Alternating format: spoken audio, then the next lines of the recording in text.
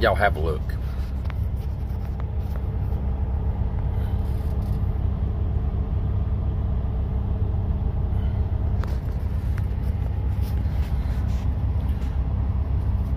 Maybe time to go to the shop. You have to change gears, even though it's automatic. You have to do it manually on the stick. Well, I'm kicked back in the driver's lounge.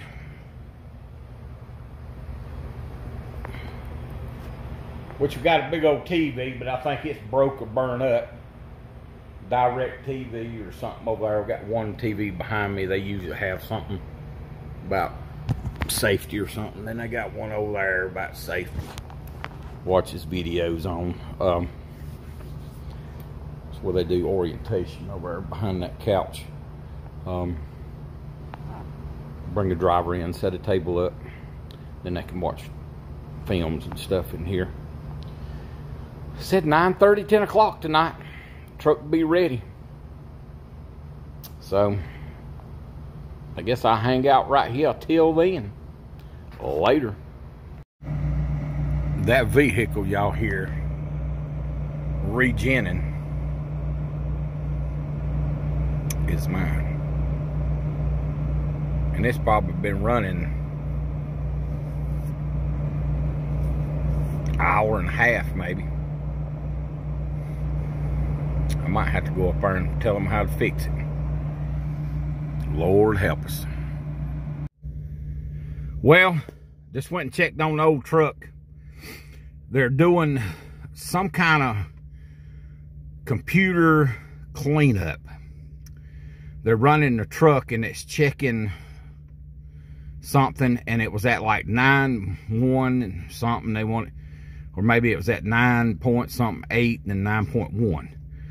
So they keep putting it through a forced regen, and they do that till they get the points that they want to be reading on that computer thing.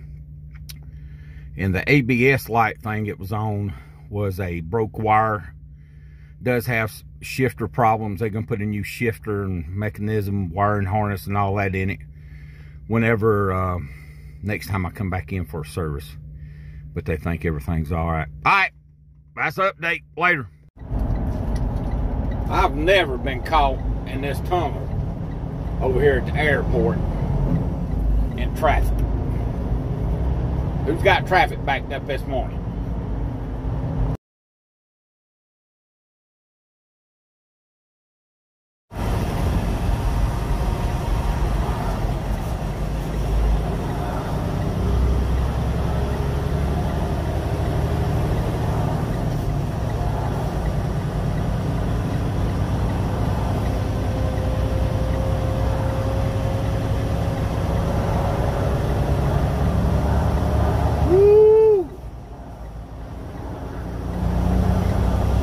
Smelly.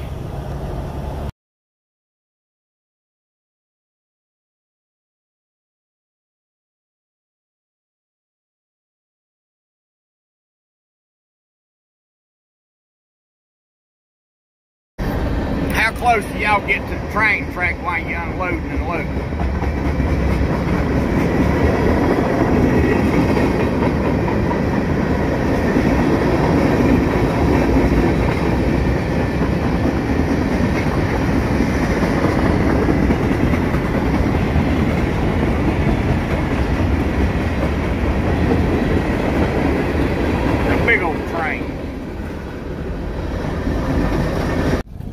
Well, got a little keto breakfast sausage, eggs.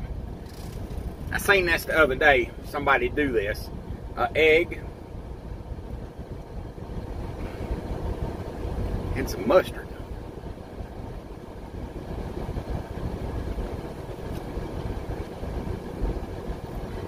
Guess a fast version of a keto salad, right? Might well put some pickles with it.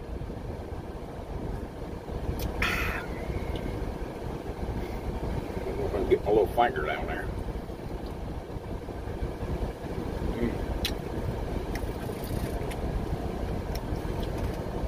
pickle, egg, a little mustard.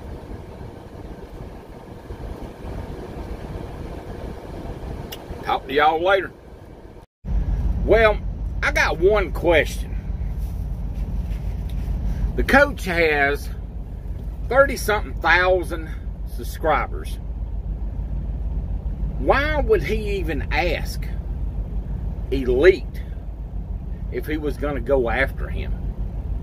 What has changed around the coach that went from a YouTuber that was given information that was strictly to help the drivers to a question about, are you going to come after me about the GP Transco thing? I mean, am I missing something here? Y'all let me know. We'll talk about this here in a few minutes.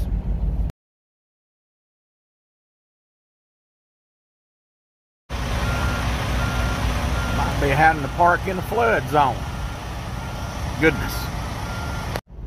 Well, we went from all that snow